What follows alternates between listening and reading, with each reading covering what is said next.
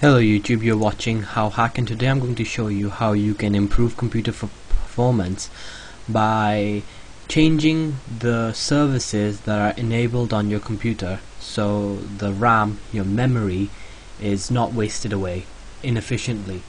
So to do this you will need to have Vista and go to the start, type in msconfig,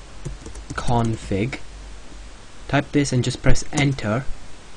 And you might be prompted with a UAC pop-up. Just press yes, accept it, and you will be brought to this box. From here head over to services and then click hide all Microsoft services, and basically you will be left with all the services that are not entirely needed for this computer to run. So from here you can just disable the ones that you don't need.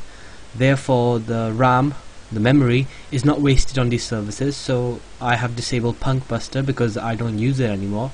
You may perhaps have other ones. You can just disable them. After you've disabled them, just click apply, then go on to startup, and similarly here just scroll down and uncheck any boxes that you don't need. So for instance, I do not need QuickTime, so I can disable this. Similar with iTunes and Groove Monitor, I don't even know what that is, so just disable it. Personally, if you don't know what a service is, leave it blank just to be safe. So just leave it as it was and only disable the ones that you know you're not going to need.